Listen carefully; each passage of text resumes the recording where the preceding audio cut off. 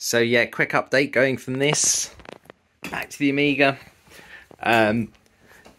Just run this for the first time now on hardware. It's pretty slow at the moment. It's pretty slow, but it works.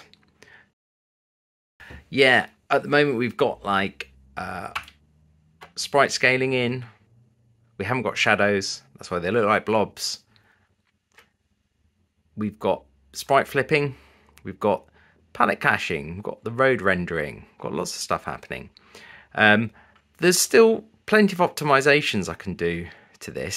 So given this is the first time it's been run on the real thing, I'm not too concerned. Obviously we're throwing huge number of sprites around here as well, so it's probably to be expected, but just to prove that it is actually running on hardware, so that's kind of cool.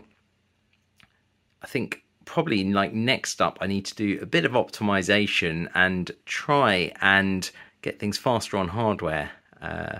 So you can see when there's slightly less rendering, things are a bit better. But anyway, it's yeah, it's up and running now with sprites and the road layer.